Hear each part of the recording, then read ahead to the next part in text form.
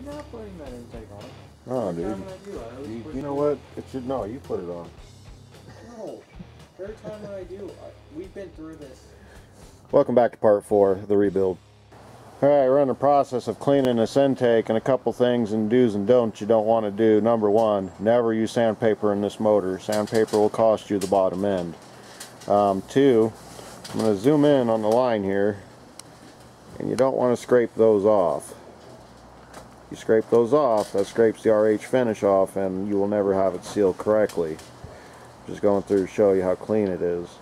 We have a little bit of area to work right there. I'm going to do the finish touch on this one because unfortunately my son is still a young technician and I prefer to do the final.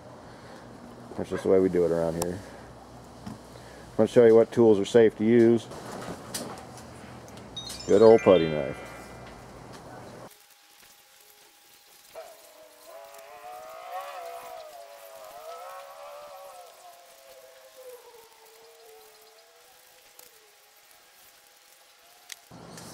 And then after you're done scraping, take some good old brake cleaner and clean it. The key thing you're looking for is smoothness. And make sure you don't feel any speed bumps. Like we got a little bit here at this cooling port. Alright, and you want to do the same on the front bank. And after you're done, you want to spend a great deal of time with your shop vac cleaning all the small residue up.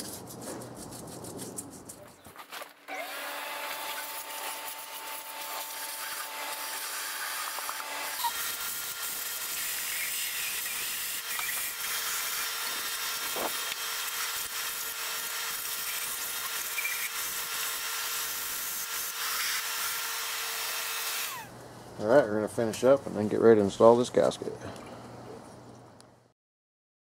At this point, we've got our bolts cleaned. We've got our intake surfaces prepped. Now, it may look dirty, but it's not. That's RH staining. If you remove that, your gasket will not seal. At this point, we've got a Fix-It gasket by Fel-Pro. I'm going to show you this embedded pregnated gasket. Right here, it's a nice piece. It's a nice heavy piece, so if you're ever looking at buying one of these cars, you can actually look down and see if there's metal, and when we're done, we'll show you what it looks like. But this gasket right here fixes all the intake problems.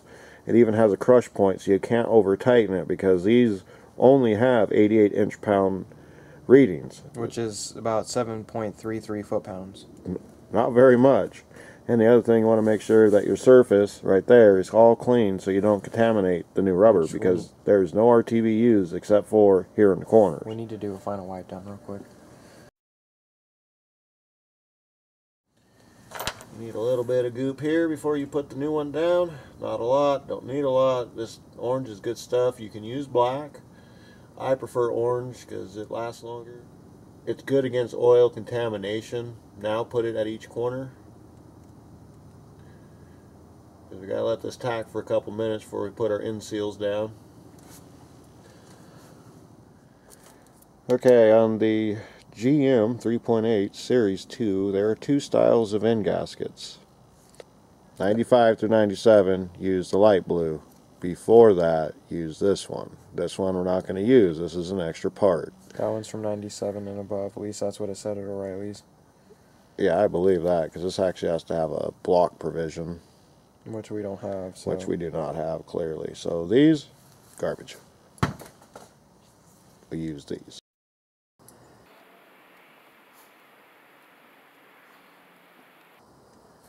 Should have seen the glop they had. I believe it.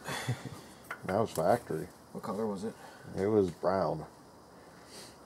That's how I know it wasn't anything that we could get our hands on. Okay, just to give you a last look at what it should look like, prepped, ready to go. Should be a dab at each corner.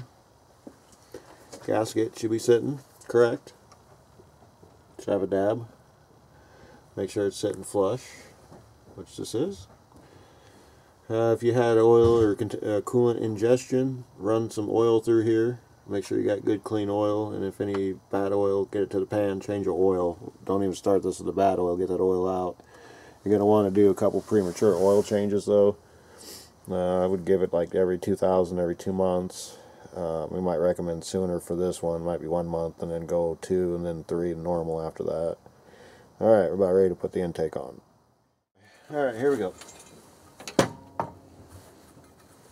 Threw a little bit the weasel back in by the way we tore it apart, but we did that to save time in reassembly, which you'll see here shortly.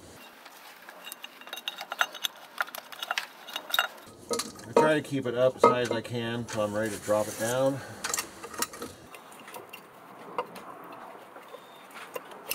Alright, see, getting it back in its home.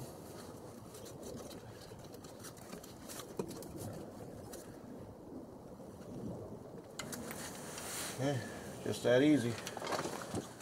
Good, good, good. What I'm doing is I'm making sure the gasket is aligned. Sometimes these things can move a little bit on you. Whoa, what are you doing? What's getting the bolts in? One thing that's very important on this job, you must seal your bolts. Don't use RTV to do this. Use the proper sealant. If you want the right results, use the right products. We'll go through the torquing procedure here in a quick minute.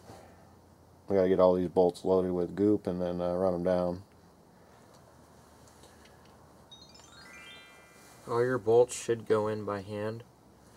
Should not need any extra force at all.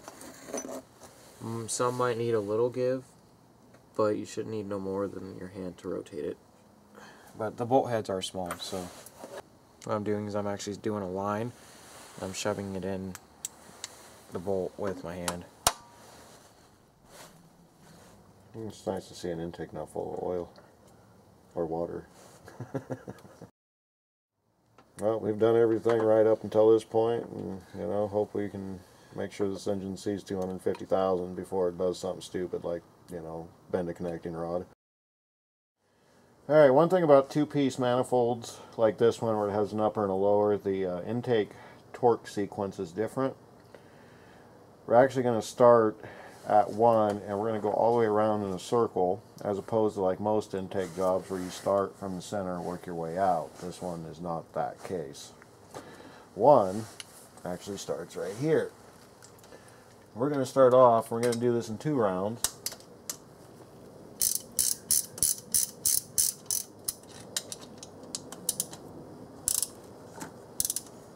These inside ones are a little trickier because of the angle of them.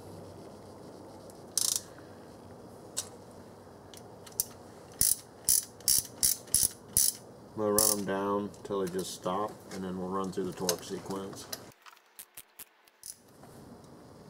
And we're just going around in a circle. Yep, these do not require a lot of torque. You're going to hate life if you try to over torque these.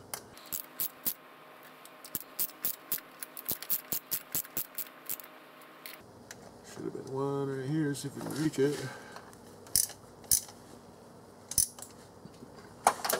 Alright, now that you got all your bolts run down, now we'll go through final torque. There we go.